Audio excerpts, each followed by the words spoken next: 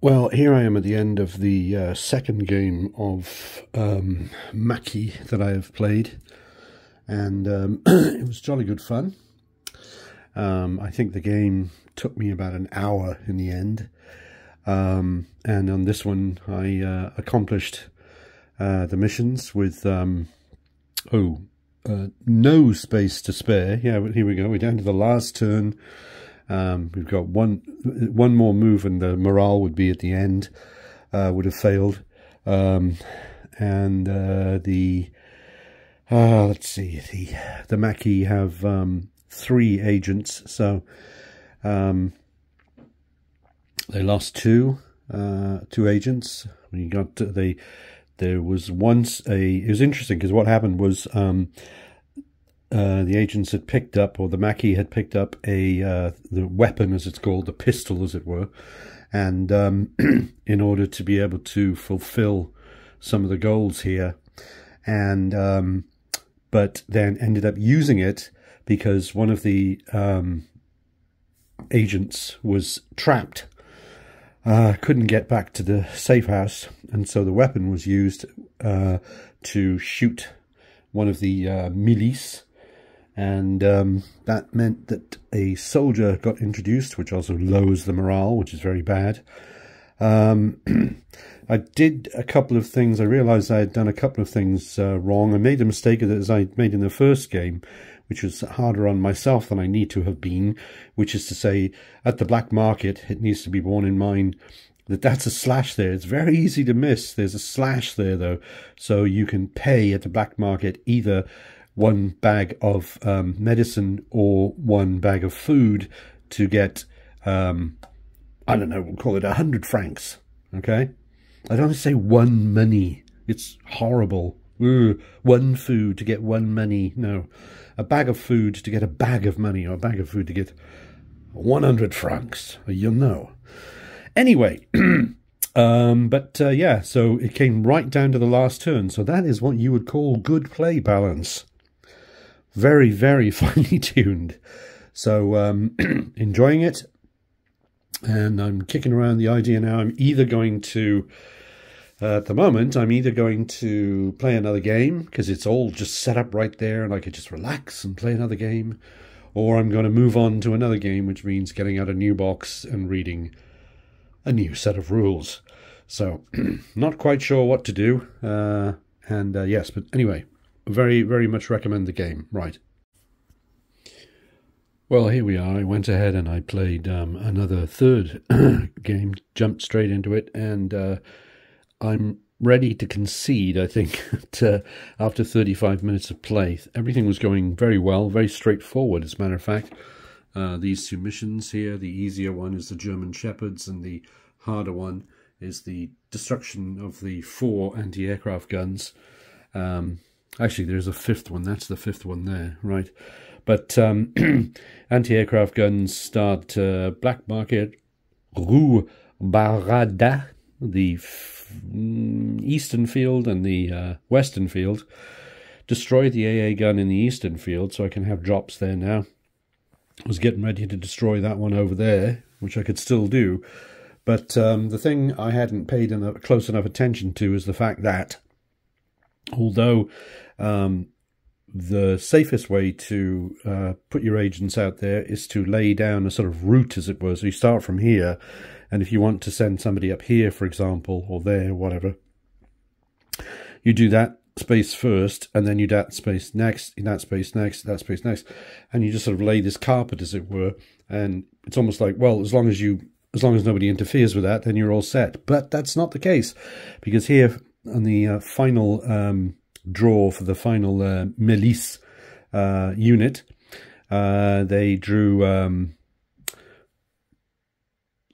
this has been placed here at the end, but initially they drew, and they drew Pont l'Evêque, occupied, couldn't land there. Black Market, occupied by themselves, couldn't land there.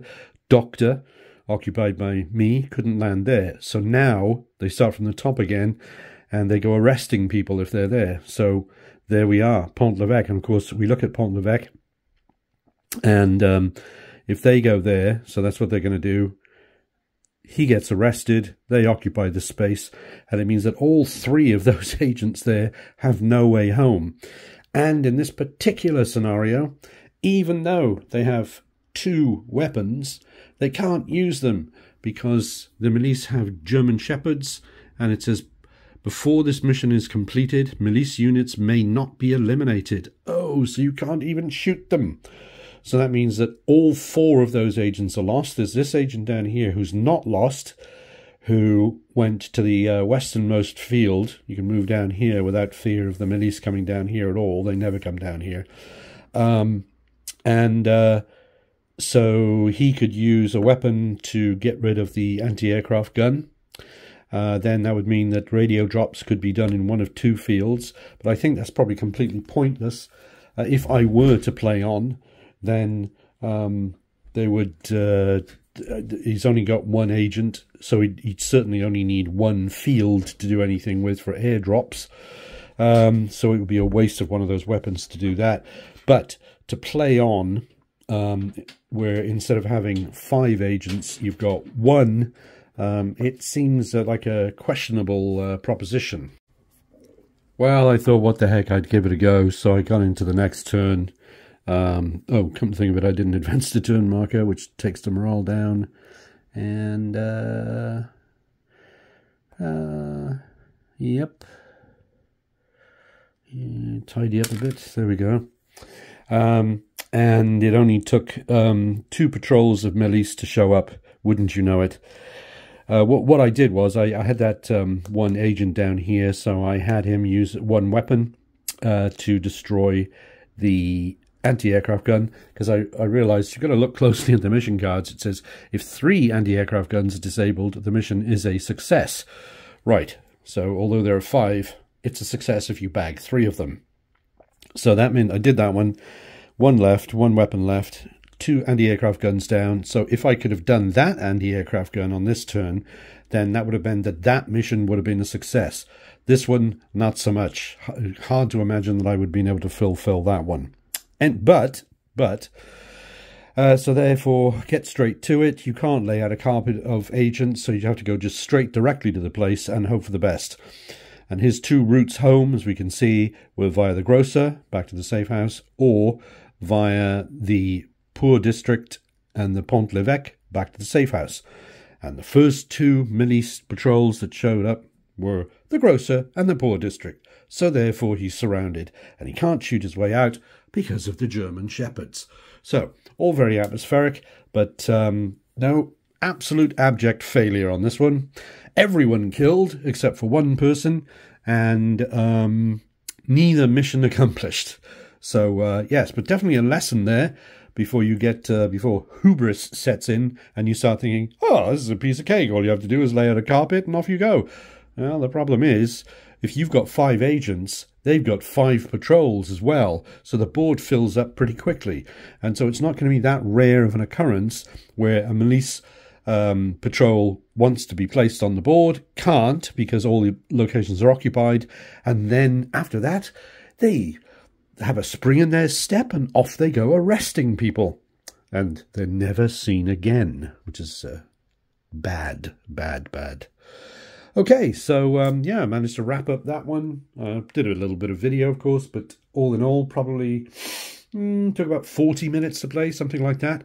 Yeah, there's a lot of depth here. It's kind of like, oh, I don't know. It's like when you play, well, chess or something like that, or even one of my favourite examples is playing Clue or Cluedo, where you realise there's a sort of simple way to play it, a sort of infant's way to play it, where you just sort of mark off your things as you go around the board and everything.